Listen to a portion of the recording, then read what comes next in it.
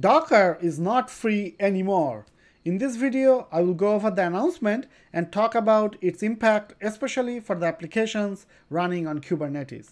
The price is changing for a product called Docker Desktop.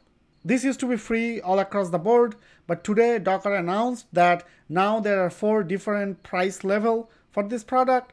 For personal use, it's still free, but if you are using this for commercial applications, or you want to use some of the advanced feature, you need to pay either $5 per user per month, or $7 per user per month, or $21 per user per month. For those of you who don't know, Docker Desktop is an easy to install application for your Mac or Windows environment that enables you to build and share containerized applications and microservices.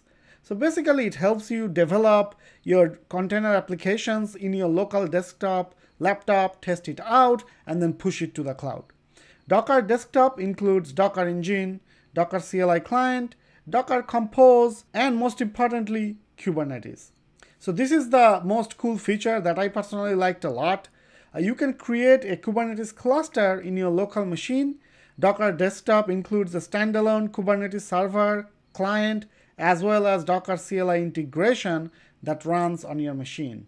It lets you develop and test your application before you push it to the cloud or production environment. With the paid model, you also get some extra features such as security control, controlling access to who can access what container images from Docker Hub, SAML SSO, etc. Now the question of the hour: does this impact the running container applications, especially running in Kubernetes? The short answer is no. Kubernetes orchestration systems use runtime engines Dockerd and Containerd. Dockerd and Containerd both are unaffected by this announcement and will continue to be free and open source.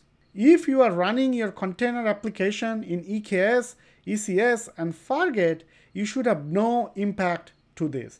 This is not changing the container runtime engine. This is changing the tool that lets you develop locally and then push it to the cloud. However, if you are using Docker Desktop today for commercial purposes, you have till January 2022 to remediate or upgrade. You can also switch to Docker Desktop alternatives like Minikube, which is free. I have a separate video going over Minikube and some of the other alternative tools that lets you run a Kubernetes cluster locally where you can learn, develop, and test. Check it out if interested. I'll give the link up top. Alright guys and girls, that's it for this one. Hopefully you found this video helpful. Please click subscribe, comment, like, all that YouTube stuff so this channel can grow and we can do more awesome stuff. Alright guys and girls, I'll see you in the next video.